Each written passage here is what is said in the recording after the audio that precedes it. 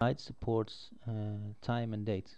So in your database, sometimes you want to store a certain date or a certain time.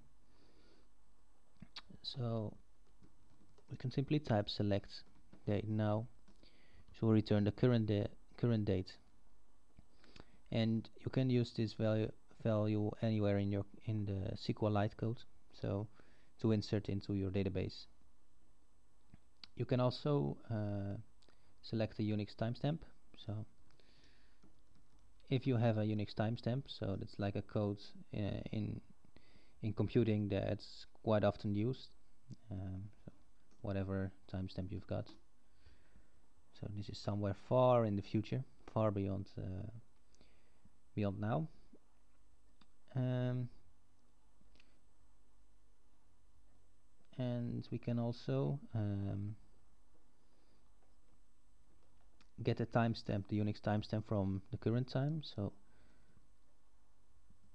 if we select this,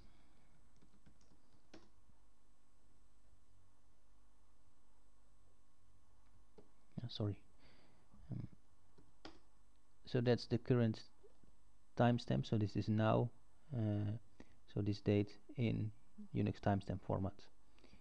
So sometimes you want to convert between Unix time and the current time and so forth.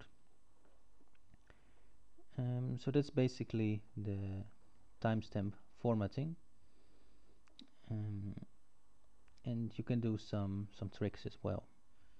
So if we type this, we got the current month.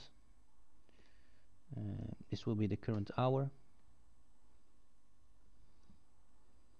This will be the day of the year, the month, and you can combine those as well. So you just have a look. I think this is the year. So there you got the month, year, and you can create your own formatting. So like this will be the day. So we've got day, month, year. Or maybe you prefer day, year, month, day. So it's basically how you work with timestamps in SQLite. You also got hour, minutes, and seconds, and I think hour might be an uppercase, yeah. So you also can get the time, or if you want to combine that with the date. So there you go, the current time, and you can simply use this to insert records in your database or to get the current time.